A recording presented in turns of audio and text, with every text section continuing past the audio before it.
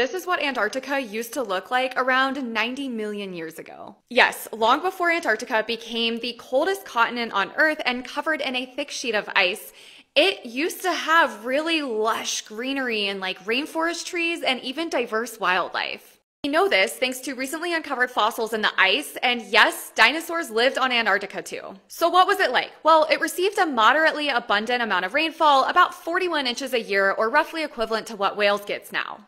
The annual mean temperature was about 54 degrees Fahrenheit, surprisingly, even though it spent 4 months in darkness. In order to achieve these conditions, scientists have figured out that the global CO2 concentration levels had to be between 1,100 to 1,700 parts per million, and for reference, we are sitting at around 420 ppm.